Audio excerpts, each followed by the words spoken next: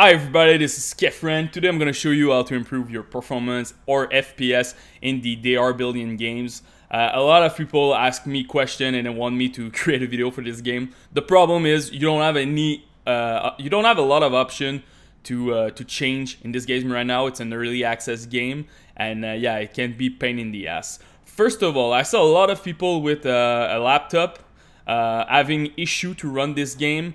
Make sure that your laptop is in high performance mode, not balance, okay? Because you don't care about your battery. Normally you will just plug in the wall and you will play your game. Because this game demands a lot of CPU processing. So you want to make sure that your laptop is not decreasing the CPU megahertz or gigahertz to get like the best performance that you can. Because yeah, it can be tricky on the laptop. So make sure everything is at high performance. Second question that I received, where is the config file? The config file is in Documents, My Game, DR Billion. It's a small text file. Again here, nothing new if you compare with the setting inside of the game. So you got 3 graphic option, your res, VSync, and your hertz. So that's about it. But I will show you in the game what to change because this one is not very user-friendly.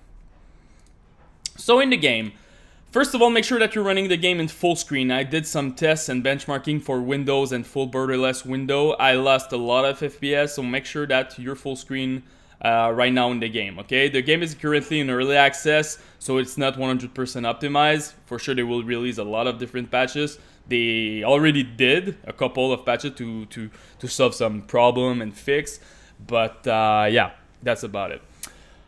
Also, VSync. Make sure that this one is on check. You don't want input lag, and make sure that your frequency will match your monitor. So if you have a 144 Hz monitor, it should match. If you have a 60, match it with 60. After that, the 3 graphic option. Not a lot to do over there. First of all, texture quality.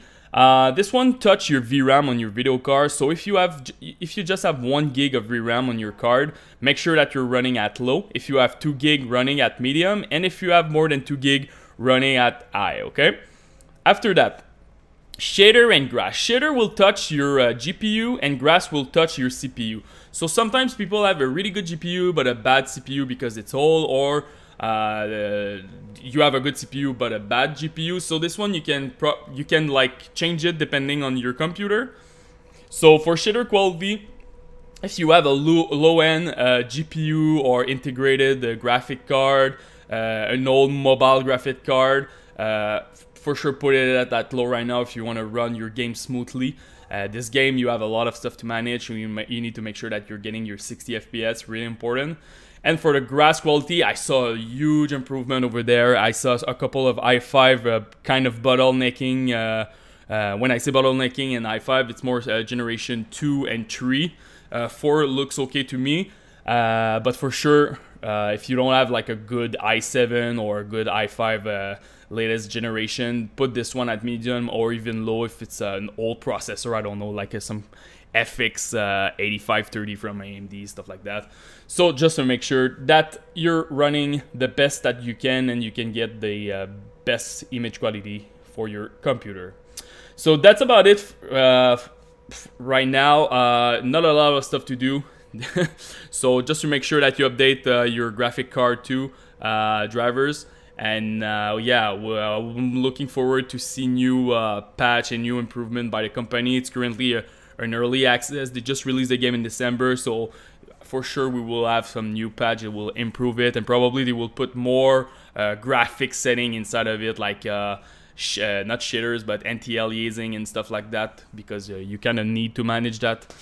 And yeah, that's about it. If you need help, you have some trouble with the game, post me your rig, so GPU, CPU, and RAM, and I will try to help you the best that I can in the YouTube comment section. Thank you very much, guys.